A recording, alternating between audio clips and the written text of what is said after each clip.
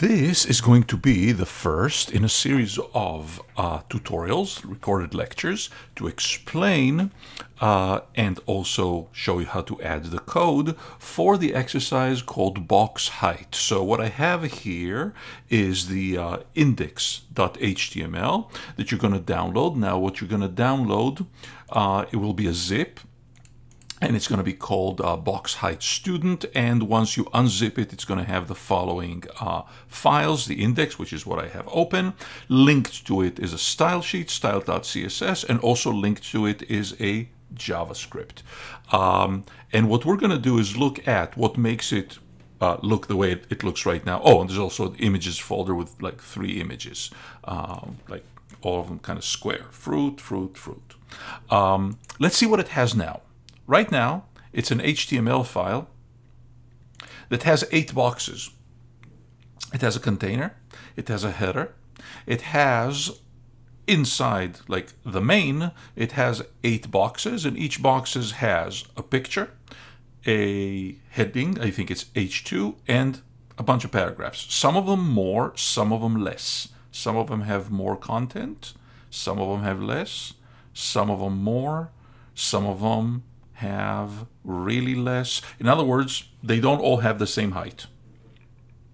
The aim of this is that eventually what we're going to have is adjust both the CSS and the JavaScript to do these 2 things, to make those 8 boxes, first of all, line up side by side, but also make sure that they're always the same height, and not just the same height, not a fixed height, but the height of whoever is the tallest one. So it's enough for whoever is the tallest box.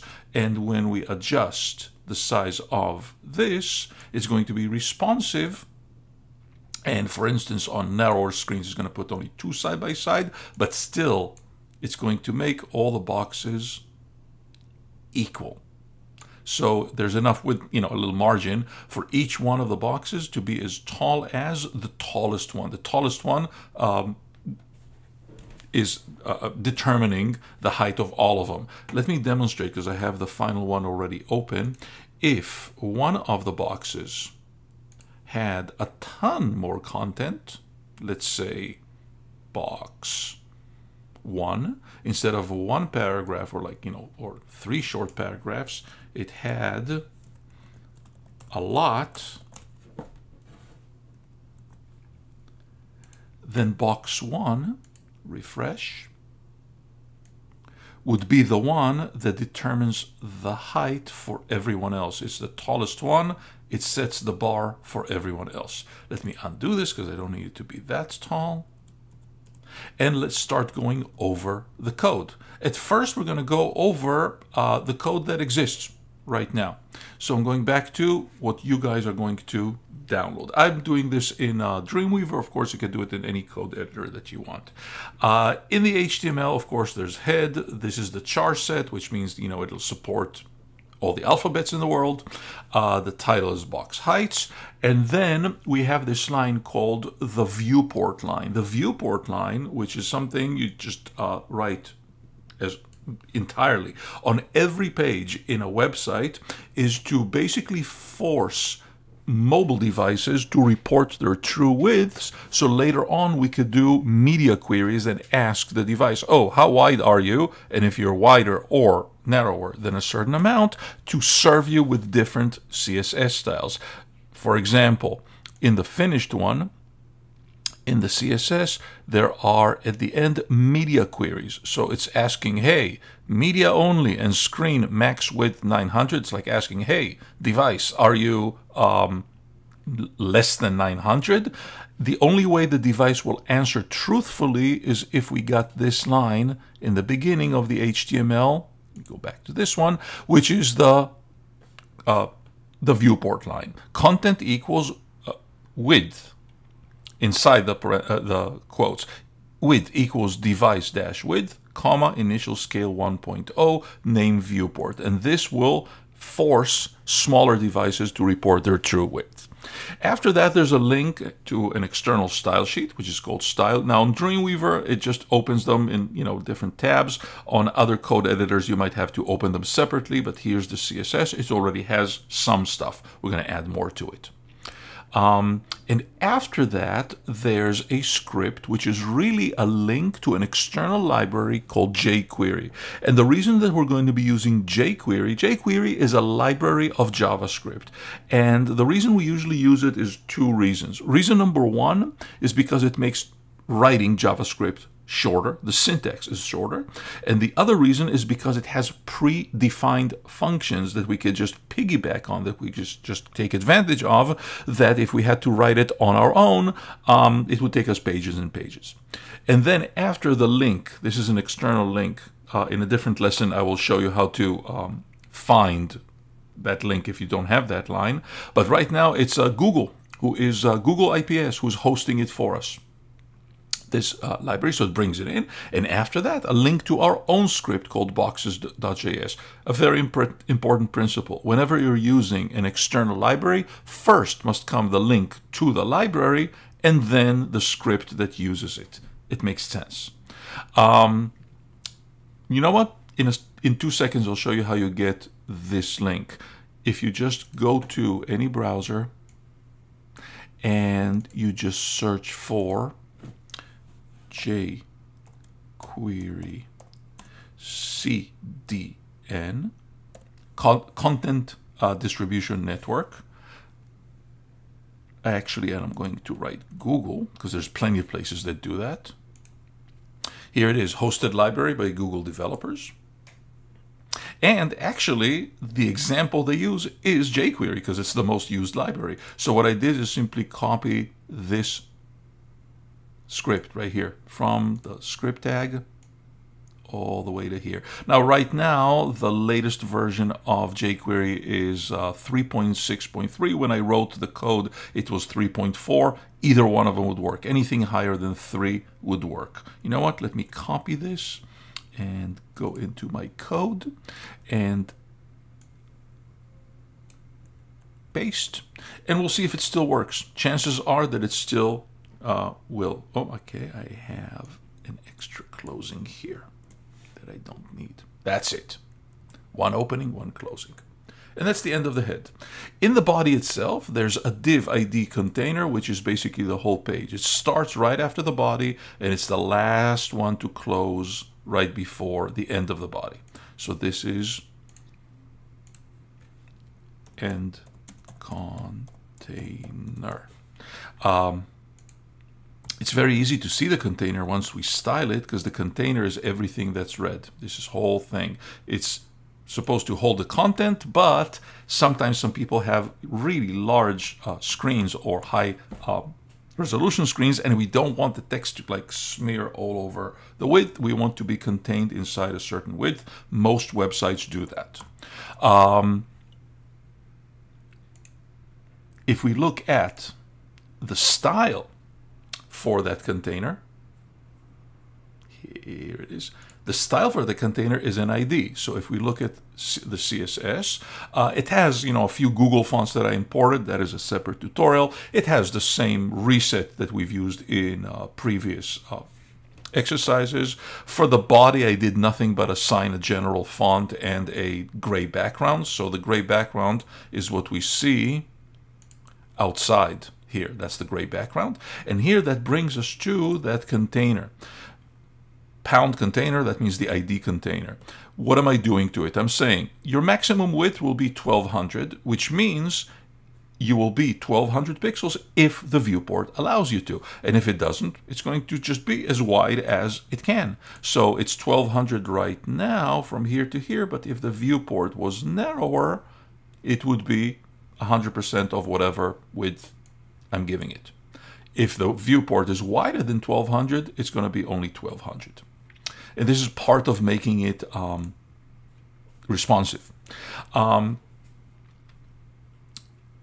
its position is going to be relative. Now, if you remember, one of the reasons that we make something position relative is so we can make other elements inside it position absolute. I'm not even sure I'm doing it in this exercise, but it's always a good practice. It becomes a qualified parent for other element inside it that might be position absolute.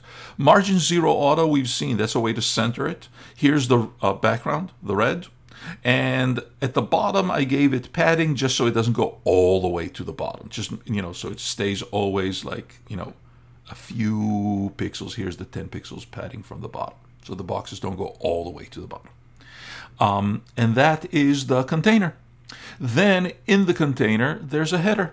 And in the header, just an H1. So there are very simple styles for it. For the container header, a background color that is just a slightly lighter red and some padding. And for the H1 in the container, it's going to be white. It's going to be using one of my Google fonts. Here's a size and a little bit of text shadow. This is how much vertically the shadow will be offset. This is how much horizontally, and this is the blur around it. This is the color. So 0, 0 basically means that the shadow will be evenly around all the letters, which means it's going to look like this. Here's the shadow. See how it's evenly around all the letters. This is just an ornament, just decorative. We don't really need that. So this is the header, and this is the shadow. It's not part of the functionality. Just, something I threw in. Then the most important style. The most important style are those boxes. So inside each, after the header, we got divs. So if we explain box 1, all the others have the same structure. We have div. It has a class. Now, why not an ID? Because a class is when we want to use it multiple times. I'm saying, well, all those boxes will share the same look. So I'm giving it the class, my box. Let me start a new line here. What's inside each box? An image, which takes its image from the images folder, in this case, fruit1, an alt attribute, for search engines, and then an H2, and a number of paragraphs, ends div. So this is one box. All the other boxes have exactly the same style, or exactly the same structure. It has the opening with a class, it has an image, an H2, and then a bunch of paragraphs. Now, the way it looks right now, let's open it right now. The way it looks like now is this is the generic look of one box. Here's the div, here's the image, here's the H2, and here's the paragraphs. Let's see what it has right now. And that's the style, called, in style CSS, the style called my box. The background color is that light gray that it has. The border radius is the little slight rounding of the corners.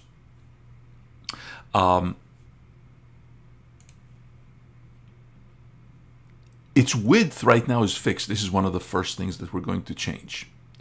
And then margin 1% and padding 1% means that out of the width of the whole viewport, it's going to have,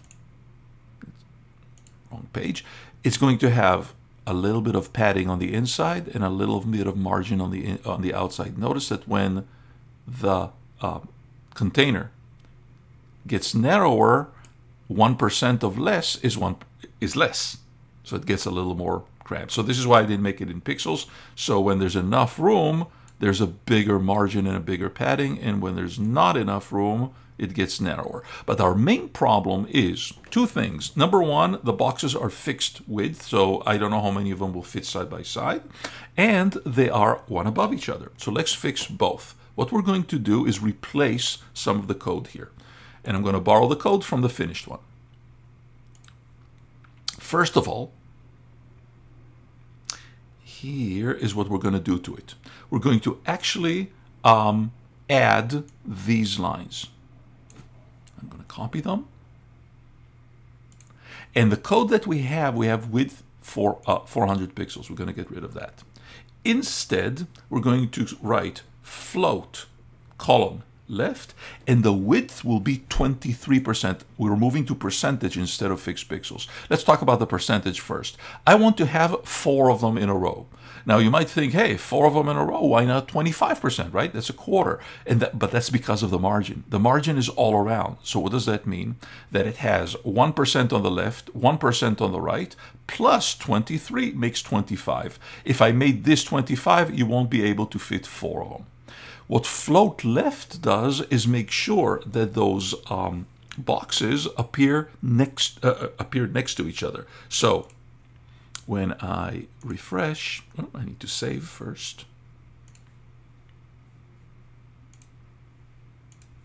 And I refresh. Now those boxes are not going to be 401 above each other. They're going to be 24% of each one of those, and side by side. Now, notice that some things kind of got screwed up. For instance, the boxes don't have the same height yet, and also the red background from of the container is gone. Why? Because when we float, we have to terminate the float. It doesn't know when. It thinks that the container ends here. So let's take care of that. What I have in the source code is, after the end of the last box, what we're going to add, and I'm going to use the example from here, what we're going to add after the end of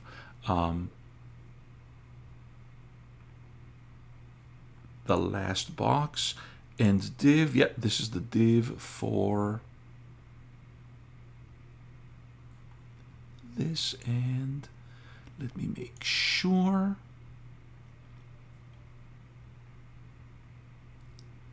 Yes, good. So this is going to take care of itself when we finish with the JavaScript.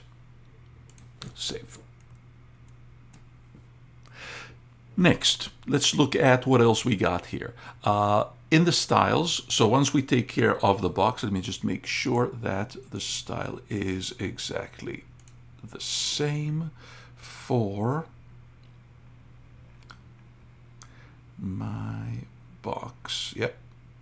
1, 2, 3, 4, 5, 6 lines in the finished example, and 1, 2, 3, 4, 5, 6 lines. Good. The box H2 has a font. It's like the H2 inside the box. It has a font, and then it has a transform translate. What is transform translate? It's moving it. If this line did not exist, it would look something like this. See where it puts it? I wanted to move up, so I did transform translate. Let me actually open it in Chrome, and I think it would look better. In Chrome, where's my class? Let me open. Yeah, this is the student one. Nope, not in Firefox. In Chrome.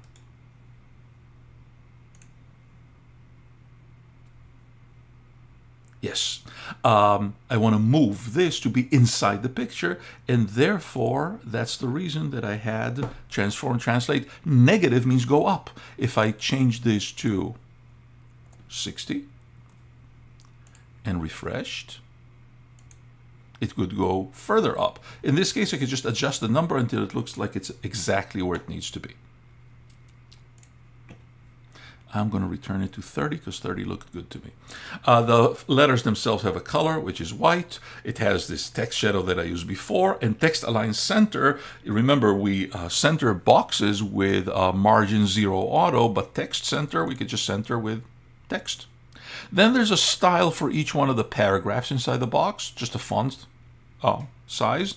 And for the image inside each one of them, it's 100%. Now remember, percentage is always of the parent. Who's the parent of the image? My box. So it's going to be 100% of the box, but it's basically 100% of how much the box will allow it to be. Why? Because the box has 1% padding on the inside. So it will allow it to be as big as it can be with See, this is the padding on the inside. So the image is not as big as the box. It's as big as the available room in the box. If I made that image, just let's play around with the numbers. If I made that image not 100%, but 50%, it would be half the width of its parent, which is the box. It would look something like this. Which some people might say, hey, that's kind of cool. Why is it not centered? Because we never told this image to be centered. We told the text to center, but we never told the image to center. I don't want it to center. I want it to be as big as the available room here.